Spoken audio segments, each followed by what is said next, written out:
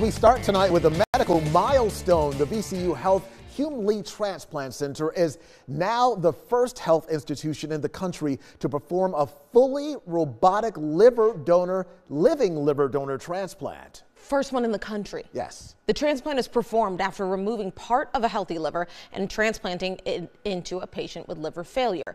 8 News reporter Sahara Sriraman joins us live from the Transplant Center with more on this absolutely major milestone. Sahara.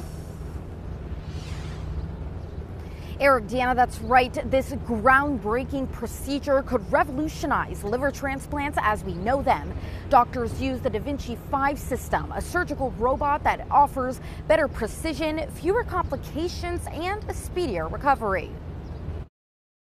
Until now, the robotic surgery is in the living donor liver transplantation was limited to donor side. By demonstrating that the recipient side can also be performed fully robotically, we have opened the door to the new era of the minimally invasive transplant surgery. Dr. Hume-Lee led the operation. The first time in the U.S. a full liver transplant from a living donor was done entirely by robot. So what's unique here is that the liver transplant typically require a large incision and significant manipulation with the human hand.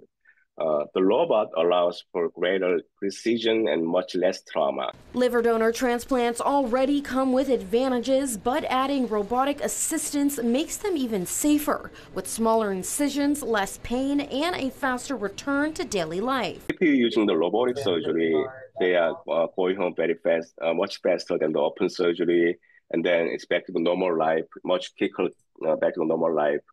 Comparing the open surgery. The Da Vinci 5 system magnifies 10 times more than the human eye, allowing for extreme precision. But only if the entire team is in sync. I think this took them months of preparation and collaborations. According to the CDC, liver disease affects over 4.5 million Americans. The transplant wait list constantly growing. Breakthroughs like this could save more lives and encourage more people to consider living donation, knowing the process is now less invasive for both donor and recipient. We can expect some increased safety and better outcomes and then broader access to the transplant care.